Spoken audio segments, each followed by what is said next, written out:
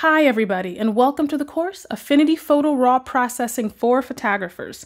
In this course, you will learn the most efficient and effective RAW workflow using the photo editing software Affinity Photo.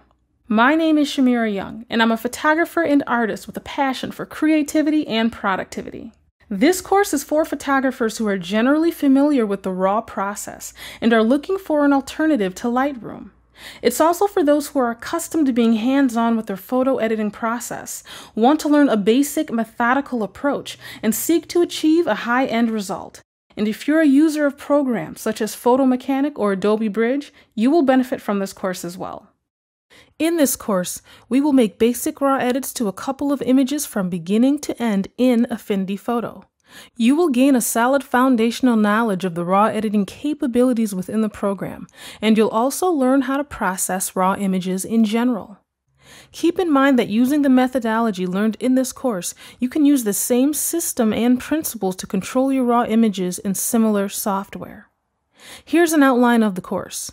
First, we're going to discuss what RAW capture is and why it's so important. Next, we'll walk through the steps of purchasing Affinity Photo, open our class file together, and then get familiar with the program's interface. Then, we'll get into the hands-on portion of editing our RAW images. Alright, let's talk about what RAW capture is and why it's significant to you as a photographer. So why is shooting in RAW so important, and how is it advantageous? With the RAW photo, the key is that you're getting unprocessed or raw data from your camera sensor that you can then manipulate later and with much greater flexibility than a JPEG. When you set your camera settings and take a photo, the image is created on your camera sensor. The information is recorded as RAW, and you can fine-tune settings such as the white balance, exposure, and contrast later instead of relying on your camera to set them for you. This gives you increased flexibility when editing your images. However, because your computer can't display a RAW photo correctly, it has to be converted into an image that you can work with. You control the processing, and no detail is lost from the image because you're working with an uncompressed file. When you just shoot in JPEG, however, your camera does a lot of the processing itself and also compresses the image, which causes you to lose some information.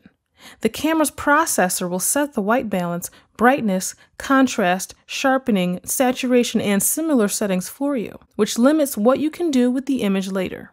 And why is this information important to you as a photographer trying to get the highest quality image possible? Because you get greater control of your processing with RAW images. You're able to more easily fix problems within your photos and therefore produce higher quality images. And when you make corrective adjustments to a RAW file, those edits are non-destructive because you're not actually changing the original image data. You're only saving a set of instructions for how it should be saved upon conversion to another file format. But do keep a few things in mind. RAW file sizes are large.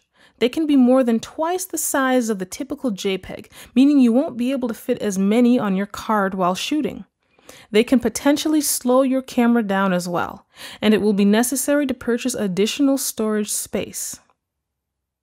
Let's move on to the next lesson and go over what you will need to get the most out of this course.